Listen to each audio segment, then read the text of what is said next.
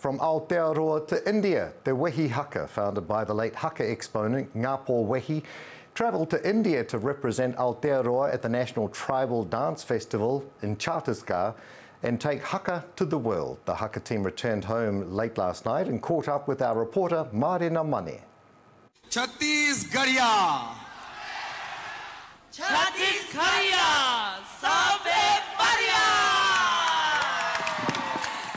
An invitation from the Government of India to represent Aotearoa on the international stage. तो जो इस New Zealand team के पुरुष सदस्य आए हुए हैं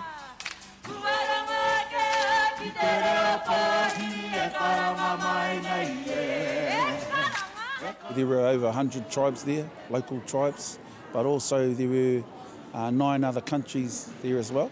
And so it was a bit of a highlight actually, getting to meet all those different iwi, take o te ao. Forged through a partnership built more than 30 years ago by Tāpeta Wehi's late father and longtime friend, the New Zealand High Commissioner of Fiji, Dr. Satendra Singh. Through Te Wehi Haka, they have rekindled that relationship. This wasn't the first time for me. I mean, I went to India in 1990 with Pounamu, with Dad, and so that was our first haerenga over there, and I haven't been back since, so it's been a bit of a 31-year break. Ko pakeke haere, ko kraua haere a tāpeta, hoi anō.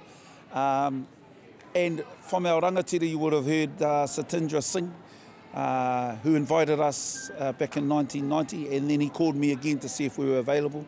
But yeah, India's India. You take it all, man, and it's still one of my favourite countries, eh? Wehi explains that his father's vision of kapa haka was not only based on competition, but to share our culture to the world. Kapa haka is not just competition, there's a lot of parts that come with it, and so it's been able to grow us as a people. I mean, you know, since the 60s or 70s, kapa haka's come a long way now, it's in the schools, it's everywhere. The tides have turned. People are really starting to accept us who we are, and this is a good start for us all. Wehi says there is still more work to do. Oranga wairo, oranga tangata. I mean, from tomorrow I'm back in the prisons. I'm doing judging in the prison, 16 jails, so I'm on the road again tomorrow. And so there's all of that brings our people identity. That's what kapa haka does for us as a people, especially for us that are living in the urban districts like Auckland, who've been away from home for a long time.